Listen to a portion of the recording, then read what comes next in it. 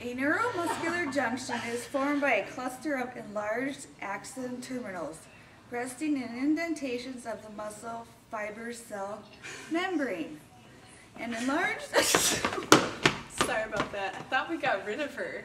The neuromuscular junction is more exciting than that. Have you been schooled? Here are skeletal muscles at rest. Here is action potential. To contract the muscles, action potential must be passed. Here is the motor neuron.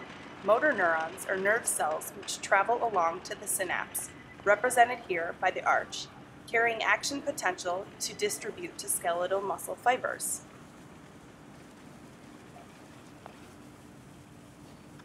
Here is the neuromuscular junction.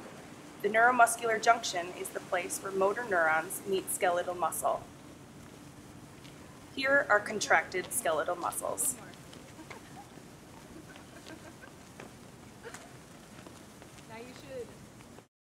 Now you've been schooled.